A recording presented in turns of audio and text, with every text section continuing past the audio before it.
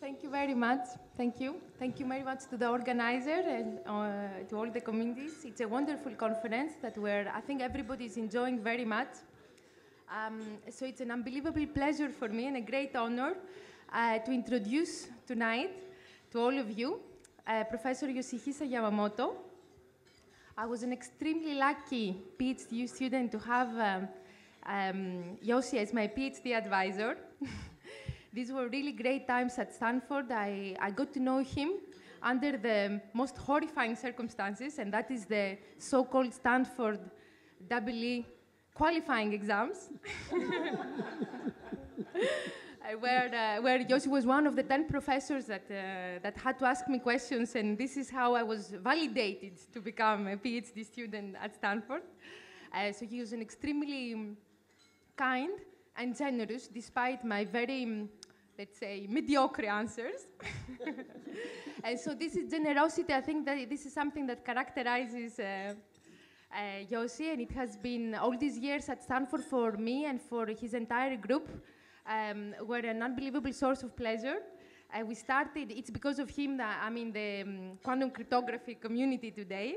So we started our QKD experiments together at Stanford. We discovered, with an empty optical table, we discovered many things. We worked back at the time at this differential phase shift QKD protocol, which we improved, and I think it helped together with all the rest of the technology, of course, everywhere else. So he was an extremely visionary PhD supervisor, and he remains an extremely visionary person with an unbelievable understanding of physics, which I envy a lot. So I think it's a turning point right now in quantum information technology. There's many exciting things happening these days, with many things, I think, challenges ahead of us. I think we have seen quite a few of them in this conference, and we're going to see many more in the next few years. So I think the vision of Professor Yamamoto can help us a lot in seeing better how to deal, let's say, with challenges in the next few years. So please welcome Professor Yoshihisa Yamamoto. Thank you.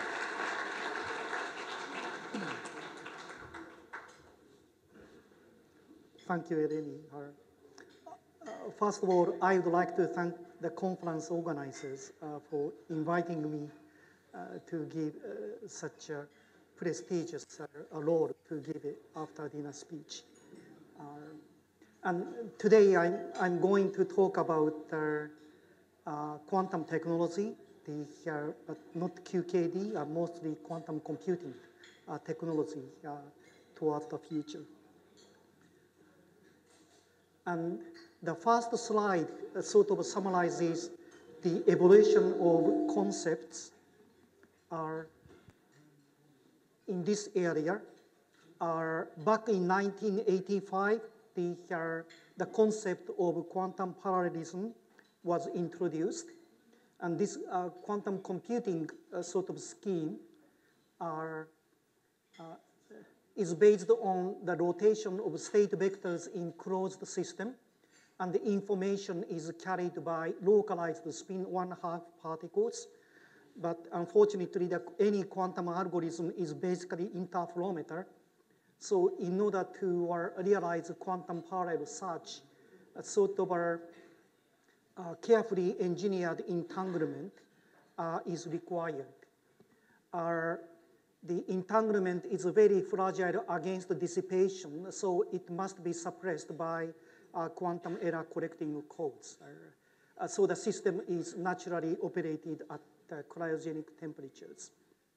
And 13 years later, the new sort of concept appeared, which is called quantum annealing. And it is based on adiabatic evolution of a ground state. But the information is still carried by spin 1/2 particles. The quantum parallel search or entanglement is really there or not is still open question. And then another 13 years later, the slightly different concept actually appeared, which is called coherent Ising machine. This time it is based on non-equilibrium phase transition in open dissipative systems. So it's completely different from the initial idea. Information is now carried by non-local coherent light. So quantum parallel search and entanglement is not engineered one. It is spontaneous sort of a phenomenon emerged at a critical point of phase transition, which I will explain shortly. Dissipation in this case is a computational resource rather than something bad for the computing task. Since it is based on coherent light wave, the room temperature is actually promised for this type of system. The quantum computing and quantum annealing are basically the analog device. There is no intrinsic regenerative functions in the system in order to sort of make a decision or pump out the entropy. The projective measurement is always required. Coherent Ising machine is a hybrid analog to digital. At the critical point of OPO phase transition, it changes from analog to digital system is inherent degenerative function. The next slide summarizes the required resources for fault-tolerant quantum computers with the famous surface code. If we think of factoring of 10, 24-bit integer numbers, or quantum simulation of relatively small molecules such as alanine, the required sort of application qubit is actually 6,000. It's a relatively small size of the system, but in order to sort of make the machine universal enough to cope to implement those algorithms, factoring algorithm and quantum simulation algorithm, we need the Anchira qubit, and the number of Anchira qubit is approximately 1 order of magnitude larger. So in the end, we need the 10 to the 8 to 10 to the 9 sort of physical qubits to be implemented and must be individually sort of controlled. And the gate operation must be also completed with very high accuracy of 99.9% or even higher. And yet, the computational time to get the final answer is 2 days to 2 weeks. So it is very hard to predict such a machine can be built in a foreseeable near future. That's basically the background for the new ideas come along. Another important background is the target is also sort of changed from factoring or discrete logarithm to combinatorial optimization. Combinatorial optimization programs are ubiquitous in our modern life. The classic examples include protein folding in life science and drug discovery, frequency and computing resource optimization in wireless communications, microprocessor circuit design, graph cut in machine learning, and page ranking in social network. Those sort of combinatorial optimization programs often belong to NP-hard or NP-complete class, for which no efficient classical nor quantum algorithm has been discovered so far. So that's basically the motivation. Fortunately, those sort of programs can be mapped to the Ising model by a polynomial resource. And the Ising model is the simplest physical model for describing magnetism and spin glass. For instance, if the two-spin coupling constant J is positive, two spins are aligned in parallel to decrease the system energy, or if J is negative, it is anti-aligned to sort of decrease the system energy. And that's the ultimate reason why ferromagnetism and anti-ferromagnetism appear. This is a notorious problem.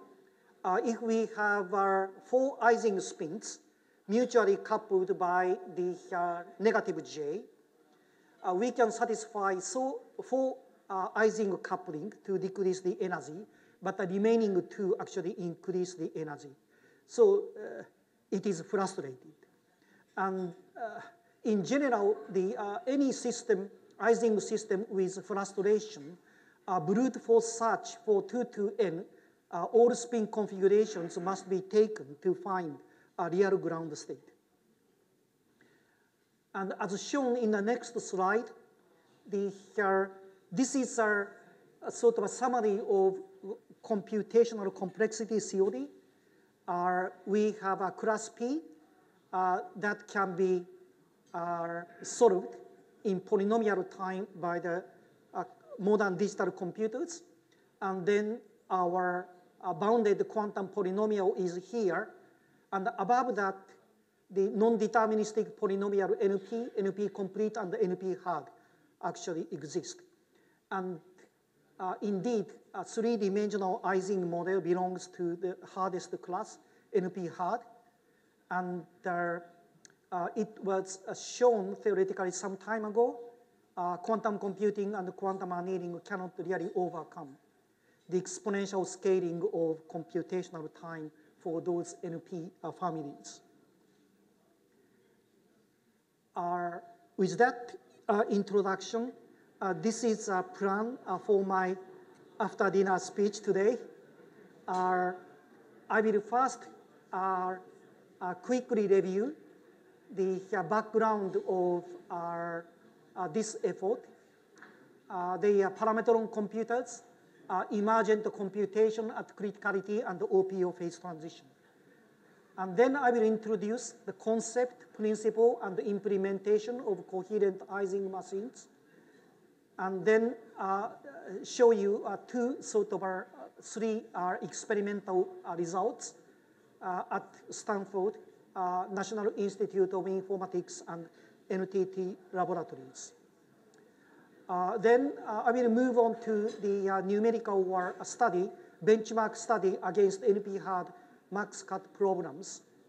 And if I have a time, I would like to discuss very briefly secure information storage and computation on homomorphic encryption, and then conclude the talk with the concept of coherent artificial brain. Japan's first digital computer with solid-state device was called parametron computers. And H. Goto was a graduate student at the University of Tokyo when he invented parametron computers. And his mentor, Professor Hidetoshi Takahashi, was a distinguished theoretical physicist in Japan. He was published the first master equation for optical measures back in 1958, and also published the first paper, seminal paper on squeezed state in 1965. So one of the founders of my own field, experimental or theoretical quantum optics. Now, our basic idea is to construct classical digital circuit, 3 input, 1 output ferrite core digital circuit using electrical or parametric oscillators. This computer was widely used in science and engineering community at the University of Tokyo, but also several Japanese electric industry firms, industrial firms also developed a few generations of parametron computers. But you know the rest of the history. The parametron computer was beaten, sadly, by the transistor-based digital computers because they are firstly, very slow, and also are power hungry. The topic I am going to talk tonight is sort of a return match after 60 years by replacing electrical parametric oscillator by optical parametric oscillator and replacing a classical digital circuit with quantum network and introducing a new concept of computing at criticality here. We would like to challenge for the CMOS technology once again. That's basically what I'm going to talk about. The second background subject is emergent computation at criticality. This slide sort of is a numerical simulation of a two-dimensional Ising lattice. Ising spins are aligned in two-dimensional square lattice, and if the system temperature is higher than the critical temperature, thermal fluctuation energy dominate over Ising coupling energy. So our spin is completely random. On the other hand, if a temperature is lower than the critical temperature, in this case, all spins are aligned down. So ferromagnetism appeared. And at the critical temperature, something very strange sort of pattern emerges. Even such a simple Ising lattice model shows the sort of unique feature of second-order phase transition. It will allow more efficient communication between distant spins, maximum information storage, the entropy is maximum, and the highest susceptibility for an external input. And all those sort of elements of the criticality suggest that there is something very useful for new type of computing machine. And this was actually the first discovered by brain scientists, not the physicist. And they sort of claim that the macroscopic order, which eventually leads to cognition and consciousness, is seemingly formed in human brains, which is biased at the critical point due to synaptic plasticity. And the lower panel actually shows the histogram of spatial correlation function for numerical simulation of Ising model. And as you can see that only at the critical point, the correlation length actually scales polynomially, the power law or scale invariance character. This unique feature was actually reproduced by human brain under the so-called default mode. This is a functional MRI data, and those sort of experimental sort of results actually guide them to conclude this sort of bold sort of conclusion. This is the editorial note published in May of this year. Physical Review Letters editorial note actually pointed out this point. I will read this relevant part. Near the critical point, correlations between neurons would occur across all scales, leading to optimized communication. In addition, susceptibility would be greatest there, making the cortex most responsive to external stimuli. This will be a frontier for interesting new physics, unlike anything we have seen before. And so there is some opportunity for physicists and electrical engineers to explore as a future computing machine. We are not interested in the wet system or living neurons. We would like to construct such a machine based on optical parametric oscillators. What is this device? This device is very simple, just like a laser. Between two mirrors, we put second-order nonlinear crystal. And then second-order nonlinear crystal is pumped by the 2 omega pump field. Then a nonlinear crystal absorbs 1 photon at frequency 2 omega, and simultaneously emit 2 photons at frequency omega.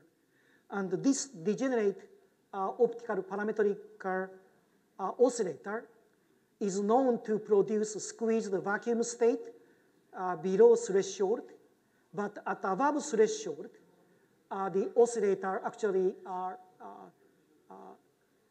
through spontaneous symmetry breaking take zero phase oscillation mode or pi phase oscillation mode. Interesting enough, at a very critical point of this OPO phase transition, this zero phase and the pi phase state coexist as a linear superposition state. This can be easily seen that if we make a projective measurement along p directions by optical homodyning technique, then our measurement result features clearly constructive, destructive, constructive, destructive interference between zero state and the pi state. And this sort of our superposition of zero state and the pi state realizes the desired quantum parallel search for combinatorial optimization problems. And moreover, if we mutually couple those OPOs and form the OPO network, then our quantum entanglement is formed. And so there is some nice element for this system. On the other hand, if the system across the critical point and goes to the oscillation at above threshold, then the system becomes digital. Namely, the degenerative function of OPO are either zero phase or pi phase originate from the interplay between the phase-sensitive amplification and the gain saturation, and allows to stabilize our Ising spin up or down against noise and mechanical fluctuations. The actual idea is shown in this slide. The system consists of one master oscillator and n slave oscillators. And as I said, Ising spin up or down is represented by zero phase or pi phase oscillation mode in the case of OPO. In the case of laser, it is represented by right and or left circular polarizations.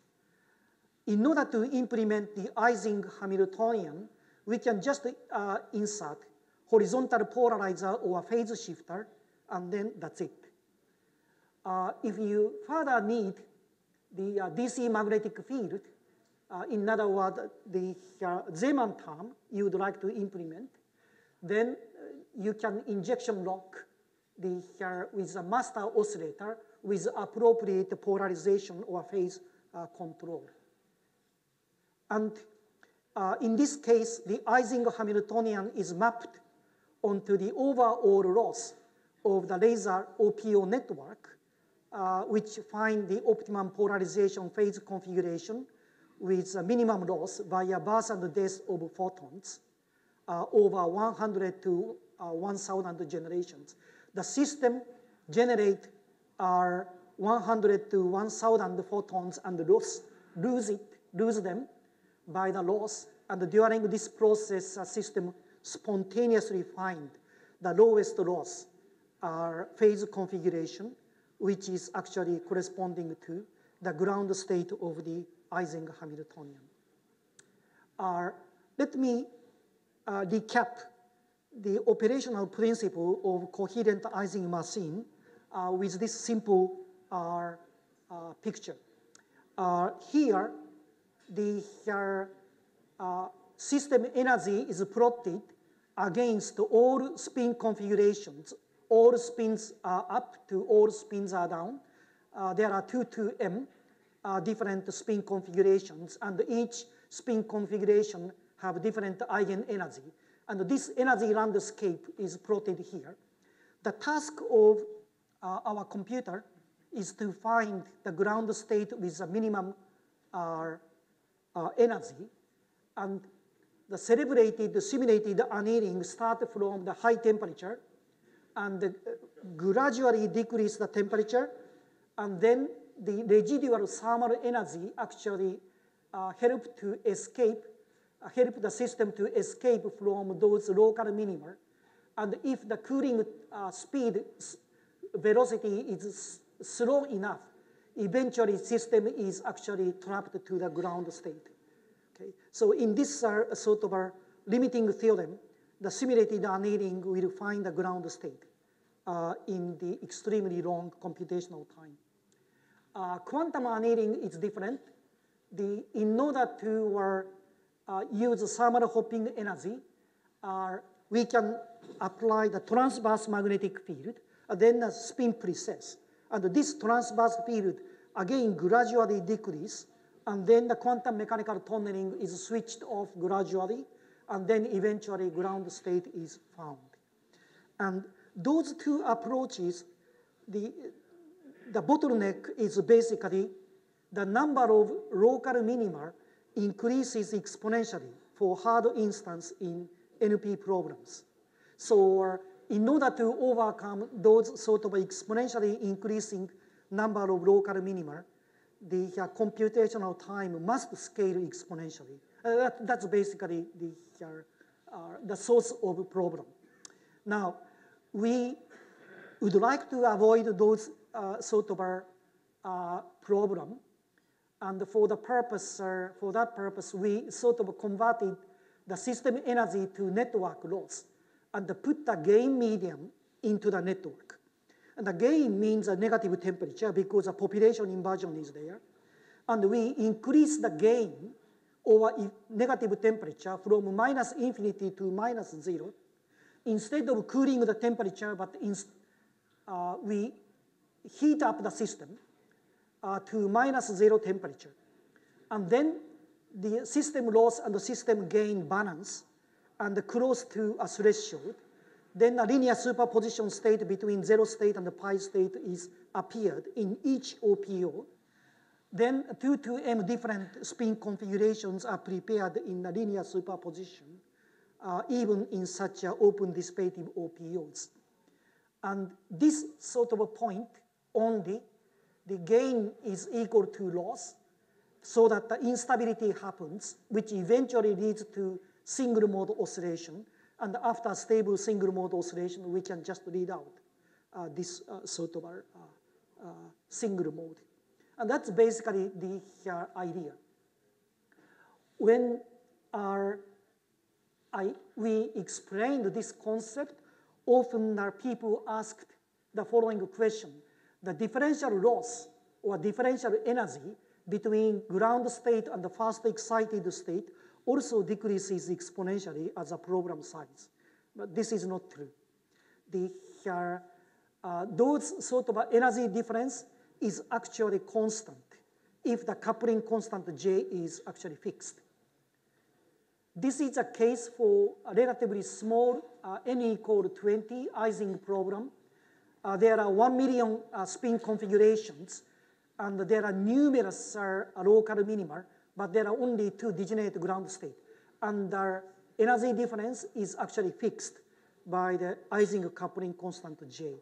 So if we sort of increase the temperature from upward, then we won't miss those 2 degenerate ground state. This is sharp contrast to our numerous and dangerous local minima for simulated annealing and quantum annealing, basically. Implementation is a different story.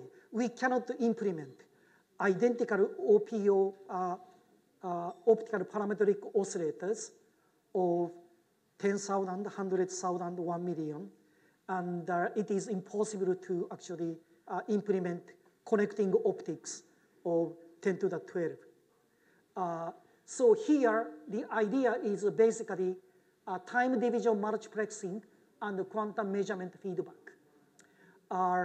N optical parametric oscillators are actually formed in common fiber-based ring cavity.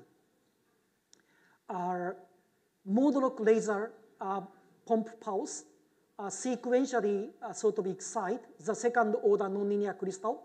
Then we have N-independent optical parametric oscillator pulses, which is sequentially detected its amplitude and phase by optical homodyne detector. And based on the measurement result, we can compute the coupling term in digital electronic circuit. And based on that information, we can modulate amplitude and phase of the feedback pulse, which is taken from the pump laser and injected back to any sort of a pulse. In this way, we can actually decrease the number of oscillators from N to 1 and the number of connections from N squared to 1. So that's relatively simple to implement, we thought. The first implementation of this idea was done at Stanford University. And this is the experimental setup, the first coherent Ising machine. The ring cavity consists of 4 mirrors, free space ring cavity. Round trip time is 16 nanoseconds. And the pump moduloc laser, fiber moduloc laser, has a repetition period of 4 nanoseconds. So we can generate 4 independent OPO pulses. And in this case, we implement 3 optical delay lines. Delay line 1 with 1 bit delay time introduces clockwise nearest neighbor coupling. Delay line 2, 2 bit delay introduces diagonal coupling. And finally, the delay line 3 with 3 bit delay introduces counterclockwise nearest neighbor coupling. In this way, complete graph can be implemented. Our computational result can be detected by the simple differential phase detector, and this is a measurement result. When we implement NP-hard Ising problem with n equal 4, success probability to find ground state is larger than 99.9%, which means that we run the system 1,000 times, never fail. So our success probability is 3.9. We recently, the NII people extended this sort of a machine to n equals 16 by replacing clock frequency of the pump laser from 250 megahertz to 1 gigahertz. And again, for n equals 16, 1,000 run, no failure. So the success probability is 99.9% or higher. If we use brute force search, the success probability, the worst success probability is 38% and 0.01%. So there is some improvement experimentally confirmed. NTT people actually implemented their large-scale system in their fiber-based ring cavity. Now the cavity is a 1 kilometer optical fiber, and the clock frequency, moduloc frequency of the pump laser is now 2 gigahertz, so that there are approximately 10,000 independent OPO machines are actually running.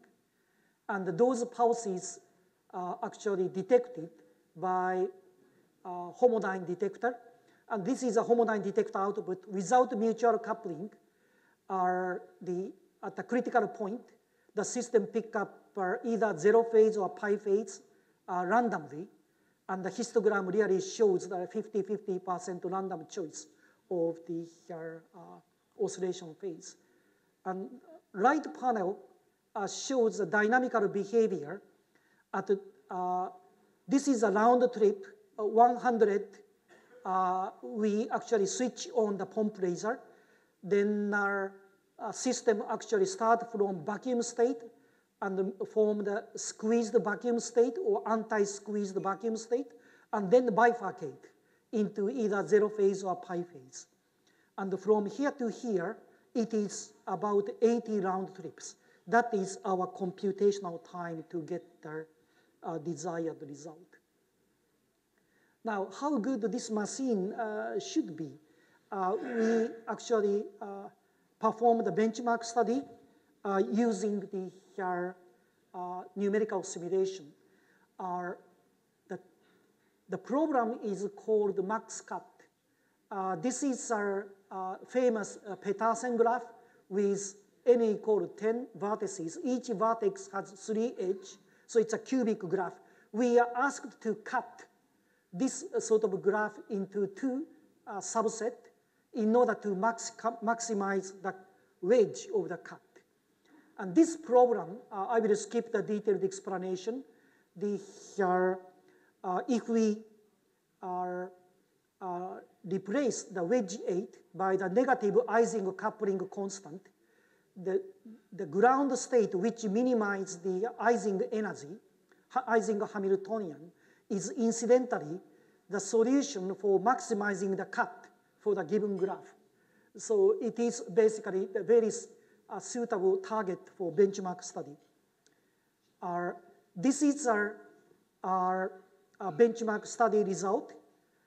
If we increase the number of vertices from n equal to 4 to n equal to 20, the number of possible graph increase is also 1 to 510,000. We have to solve all of them because we don't know a priori which particular graph is hard. And most of the graph out of 510 graph are easy, and only 5 or 6 graphs are really hard. And this table shows the success probability to find the ground state for all those sort of runs. And as you can see that with increasing the graph size, the success probability monotonically decreases, which is a bad sign.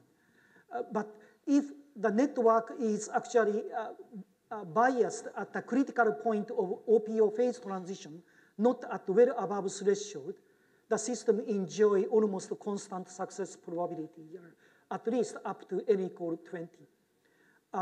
This number can be compared to the success probability of 10 to the minus 6 for brute force search.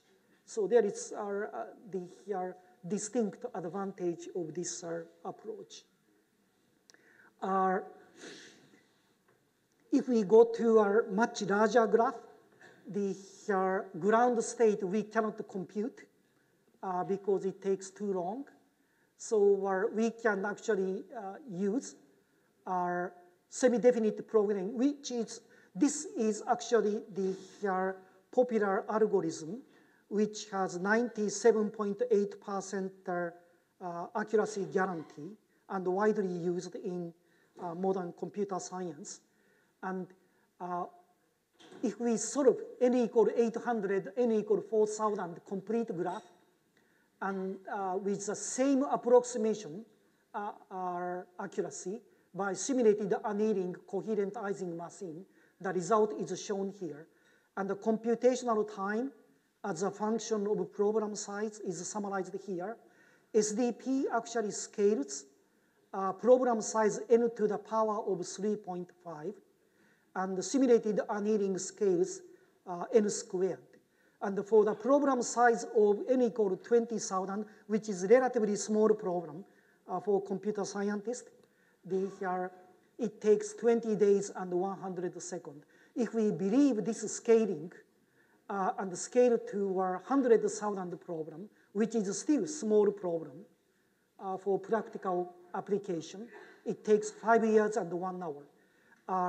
Coherent Ising machine, as I said, it is basically turn-on delay time of OPO network. We switch on the pump and wait for the steady state is reached. And this is approximately 1 millisecond and independent of the program size. Let me switch the gear and talk about our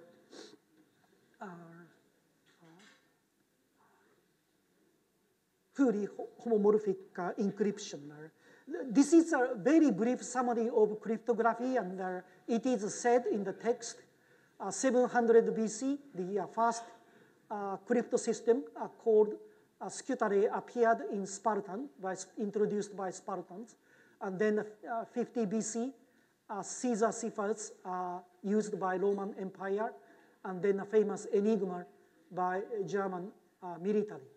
For the last 2,700 years, the cryptography had been simply a technique for protecting the information in communication channels.